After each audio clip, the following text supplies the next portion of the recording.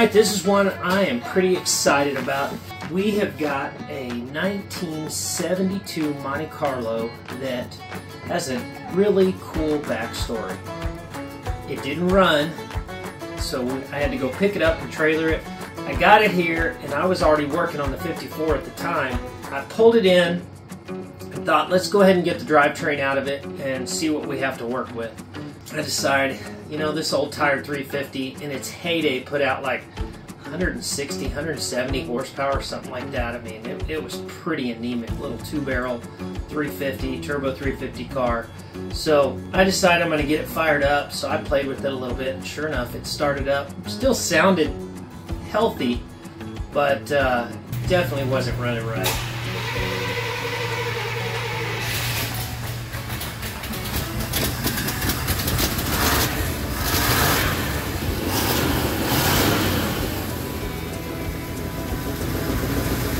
So yank that dude out and set it aside. And after we get the engine out of it, and I've got it up on the lift and I'm looking, and the body mounts are literally gone. There's nothing there. I throw it up there. I start lifting it. It's very little work on these. Just some, you know, undo the master cylinder and the e-brake cables and a couple other things, and boom, that thing's up and off, and we've got the body off the frame. Man, I tell you, the frame was so nasty. Things kind of started to snowball. It went from, all right, let's put body mounts on it too, and this frame is really nasty. Why don't we do something to it? So we stripped it down and went with zero rust encapsulator and sealed the whole frame. Well, while we're in there, the suspension's a little tired. Well, might as well. So we go ahead and tear the suspension apart, go all new suspension. Well, brakes, you know, and they're okay. So we upgraded the fronts. They were pretty old and tired, so we upgraded the front rotors to a set of power stop rotors and a good set of pads. So nothing major up there. The rear, we left drum. Everything was clean there. They were really new, and with new wheel cylinders, so the hydraulics were good. Once we get everything back together, it kind of set the project in motion. Where, yeah, it has that patina kind of rough look on the outside, but you get underneath this thing, oh, it's beautiful. Awesome. Beautiful, beautiful, beautiful. Drivetrain wise, I decided to go with tried and true LS. Why wouldn't you? So 5.3, 4L60, buy the cores, get them here, and open the engine up, and it's got a huge rust spot in one of the cylinders, and it wouldn't hone out. The rest of the engine looked perfect. I mean, it probably would have ran. Just hit the key and go. I went ahead and I got online and I looked, and I bought the biggest set of stock replacement pistons that I could find, which is 40 over. Went with flat tops instead of the dish. So with the 706 small chamber heads, that guy is about 11-to-1 compression. So I like that. Nice high compression, brings your torque up. And being that the knock sensor and the knock strategy on the GM stuff, you don't have to worry about the compression. Mike's going to run premium gas in it all the time. Should make north of 400 horsepower all day long. 4L60 went with my normal upgrades, you know, and if you watch one of my other videos, you can see some of the upgrades that I do to a 4L60. And put this thing together, and then again, just like the 54, I kind of hit a roadblock in 2020. Picked up a huge fleet account. All the projects got stuffed into the other side of the shop and just sat. After I got done with the 54 last year, about this time, I just got going on this thing full bore. Those of you who have been in these cars before, you look at them and they've got a fan shroud that's about this deep, you know, on the stock motor. Well, now I've got no fan and no shroud, and at first I thought, wow, this thing, I mean, it looked funky. Once I got accessories and electric fans and hoses and all that stuff, it's still a ways back there, and everybody, when I pop the hood, looks at it and goes, wow, that thing is way back there. But it still has a good look, and it gives it a good balance as well. It set it far back enough that it changed the weight distribution a little bit, where the front was way jacked up. I had to cut almost 2 full coils off just to set that thing back level. So when I got the suspension together, had to take it apart and drop it so the front is lowered probably a good 2 inches just to get everything dialed back in. Plus the LS is a little bit lighter.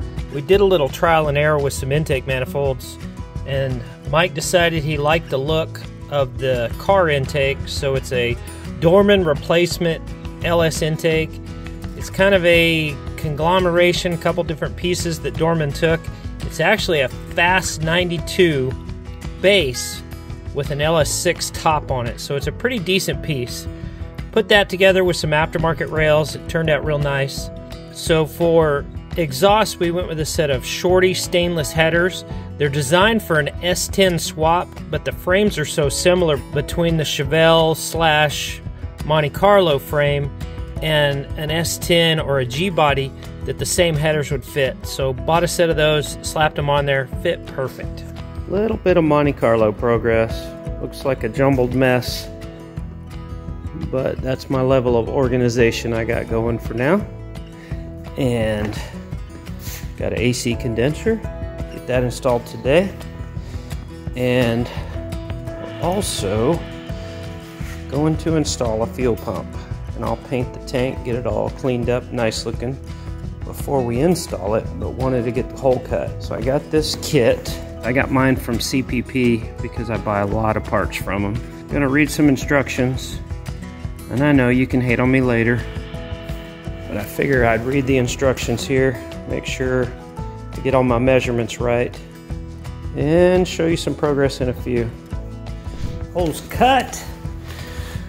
Everything's bolted down, the mounting ring, got the gasket in there. Everything looks good.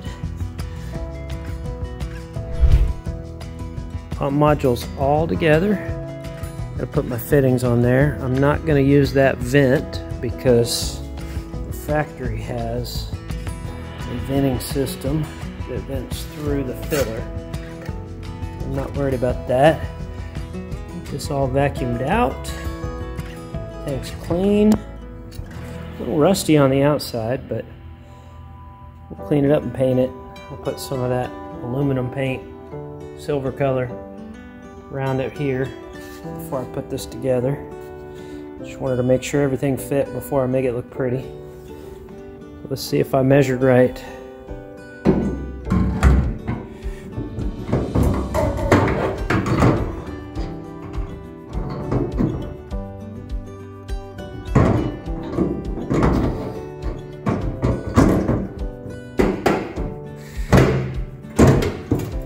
Pretty happy with that. Got the feed coming out here straight ahead. Return will come in there. Like I said, I'll plug that vent. I'm liking it. Got some progress on the Monte Carlo. AC condenser in. Looking good, nice fit. I was able to use some of the factory brackets, which made me happy. And I'm making AC hoses now. Got rid of the old style stuff. Went with a more modern orifice tube, modern dryer, sanding compressor. So I got the discharge and the suction hoses to make. And I should be all finished up at that point with the AC. That's a set of fans I had. They're just dusty. Still in good shape though. Number 10. That's for the suction hose. Close it up. Put the pin in. Get her all lined up. Okay. Now I like to use just a wrench. Crank this guy down. It'll kind of crimp nice and even. Pretty well squoze down nicely. Back it off. And there you go. Just like factory. March 1st, 2022. Got the Monte just about ready to go. I hit the key earlier and the starter spins, and that's good news. So I think I'm gonna unplug the injectors, make sure it's gonna spin over and pump some oil, and small victory. I moved it outside, and of course, welcome to Texas, it rained, and now the thing is filthy. Oh well, that cleans up. Updates here. Got brackets made for the fuse panel. Turned out all right. ECM tucked away up under the driver's side fender well. Battery. Got the cables made. Used some factory stuff just to reuse and keep the cost down for the cables. But about to spin it over. See how she does. Let's watch that water bottle right there.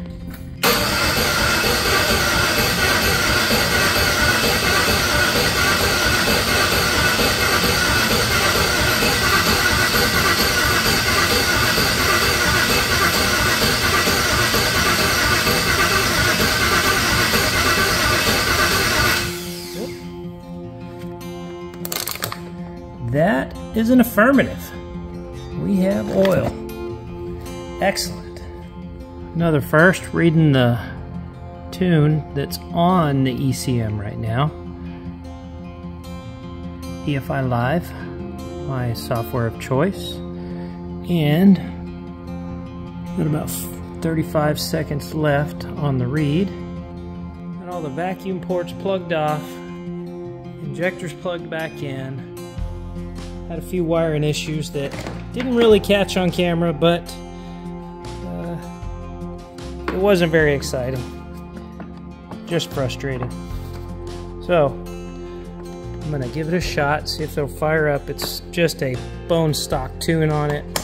It's probably gonna run like garbage if it starts, but let's see. Fire in the hole. Fire in the hole! Get away!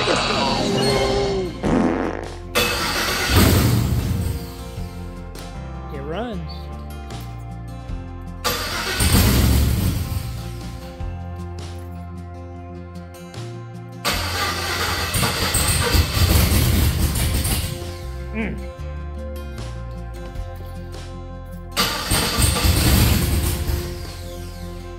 Yeah, the tune's just too rough, I think.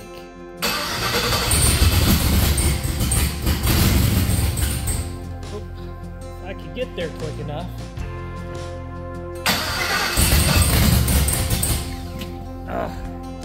Try one more time. Oh.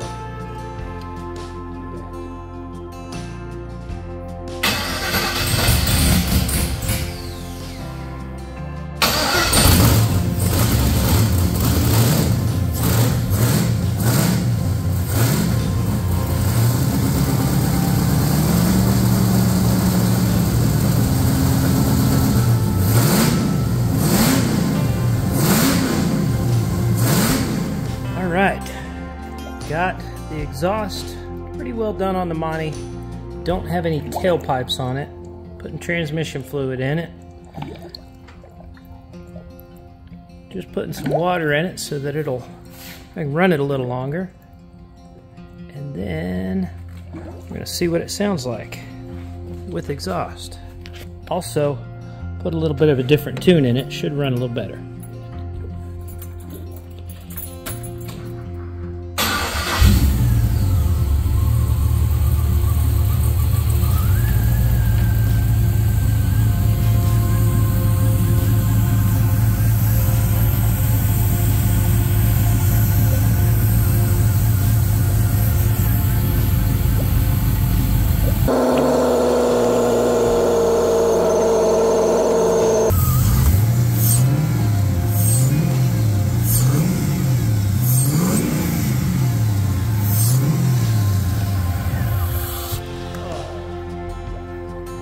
Still not totally tuned, just did a few tweaks so it should run. I'll have to go drive it a while before it'll run right.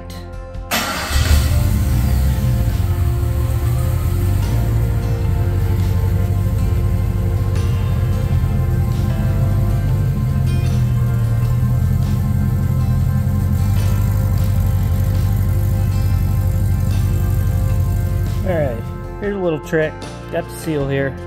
I always do this, and I'll take it and I will pack it full of grease kind of like that, before I knock it in. And that'll keep that spring. If you hit it, sometimes that spring will bounce out, and if you don't catch it, it'll wad up in a bearing, or the seal will leak, or both, and none of it's good. But little trick for you guys. Then I also, around the outside here, I always put just a little thin smear of silicone, because who knows how many times this seal's been out, or someone drove a screwdriver into it and galled up the housing. It can happen. So anyways, my nice little miss with the hammer.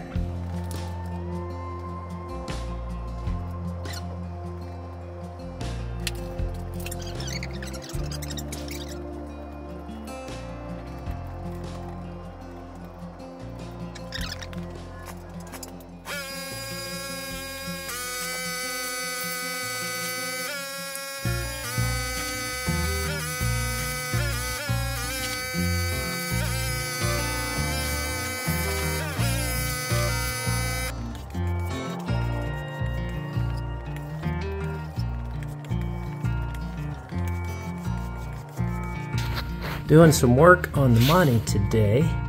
Get the rear suspension rebuilt, and that's the bushing that is on the differential on the passenger side. And hopefully y'all can see this. Man, that thing is cooked.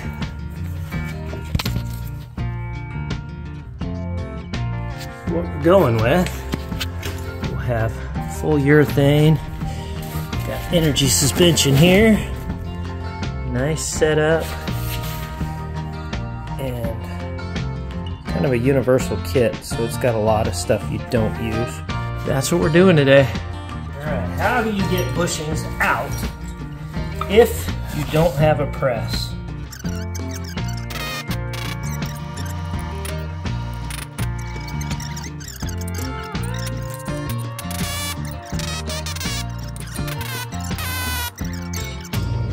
There it is. Old bushing out.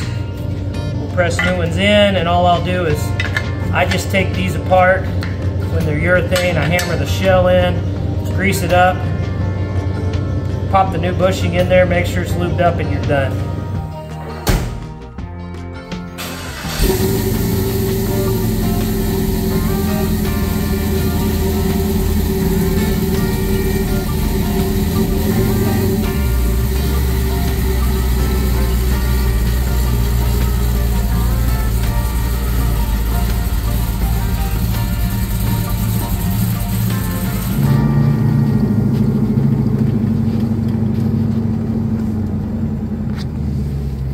Time I've hit the brakes.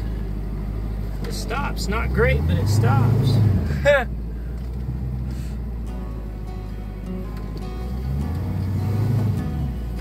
Is that full brake? It's pretty hard.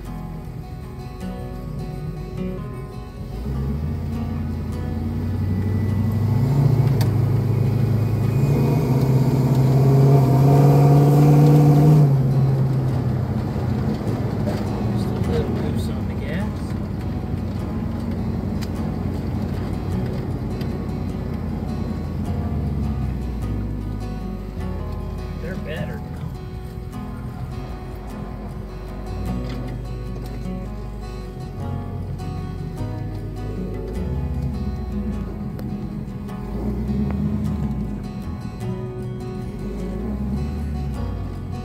This one's definitely deep.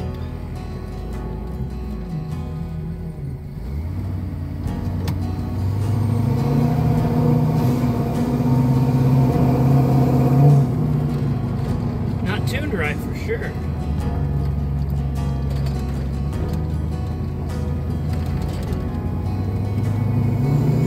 But it actually runs. It runs. I just wanted to see it move.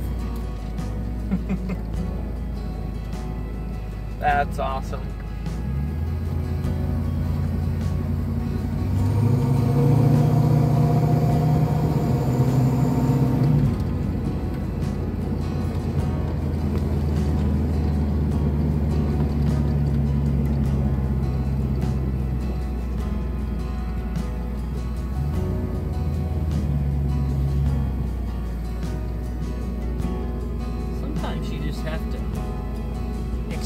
and some progress.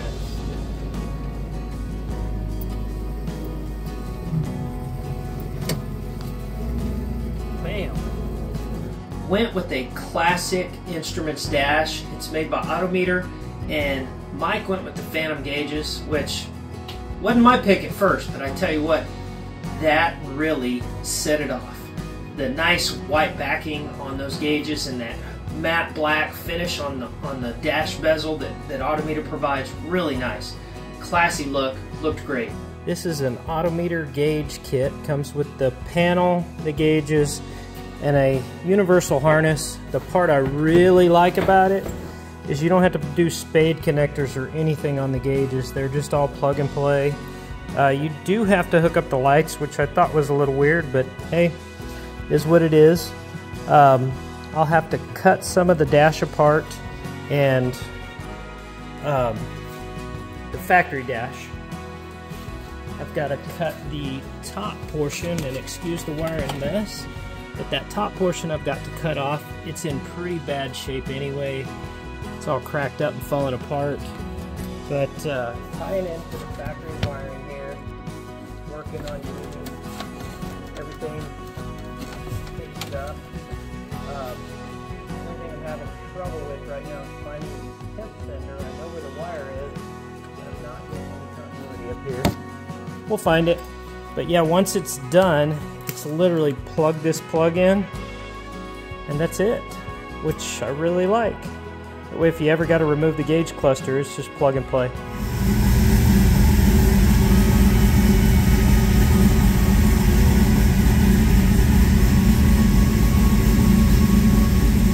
Right around the time of LS Fest, which was in May of 23, had it just about done. I had it driving. I was getting a really rough tune into it, and then ran into a few electrical problems.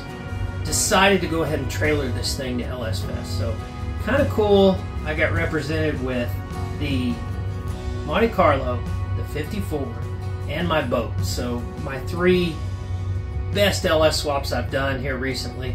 And I tell you, it was an awesome show. It's cool to see it there. Here we are with Mike.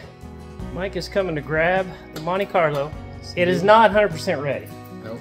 But we're going to take it on a trailer at LS Fest and drive it in. I just didn't feel comfortable with turning it loose, rocking it down the road, and he lives roughly an hour away. So I didn't want Mike to get stuck or something happen, and I want it to be right. Yeah. So does he. Yeah. I'm excited. Yeah? Very excited. Very cool. He's a perfectionist, so if I gave him something that was I might get in trouble. Right. Okay, Cool. Hop in it. We'll fire it up, and then I'll get stuff moved out of your way so we can load it. Okay. There she blows. There she blows. All right. There. Let's do this first. Turned out good, didn't it? Good. Yep. A 2023, 1972 model. 2005 engine. So Okay. hop in her, fire it up. My laptop's sitting there. We'll grab that in a minute. Yep.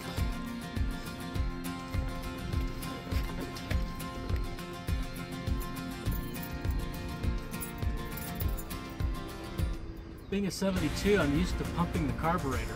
No pumping needed.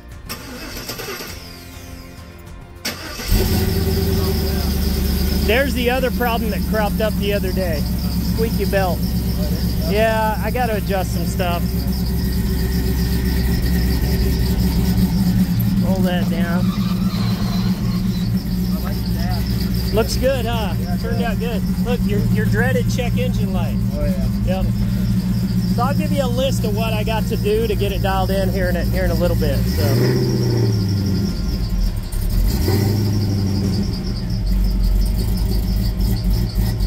Still need a little more tuning. It's very rough. That sounds awesome. It sounds good though. That sounds good. Yep.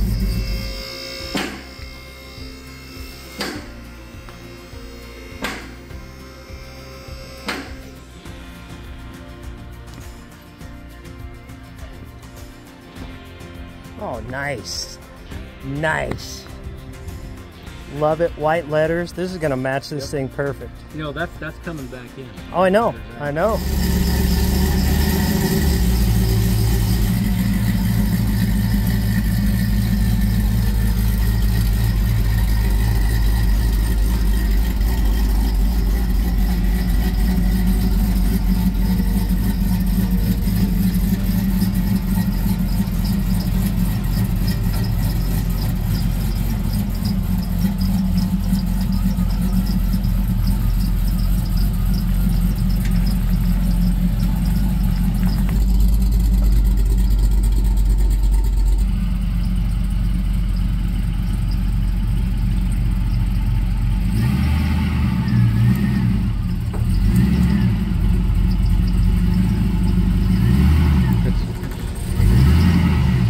right. There you go.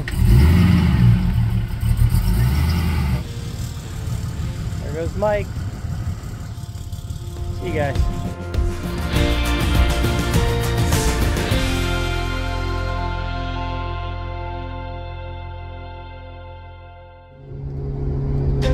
I got a scare going on here. Driving the Monte, trying to get it tuned. You can hear it won't shift into overdrive. And when it does try to shift in, it's got a severe vibration. And it almost acts like it wants to lock up. I don't know what this thing's doing, but we got to get it back home, get it to the shop, see what's going on. Doggone it. If it ain't one thing, it's a million.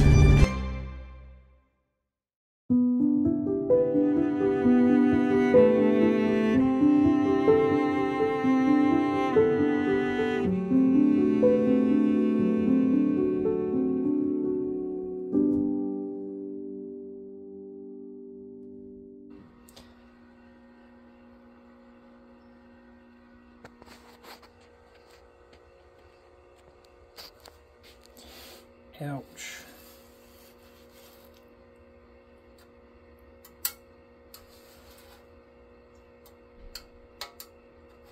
Not 100% sure, but I don't believe that's a good thing to see in a transmission pan. Let me know what you think.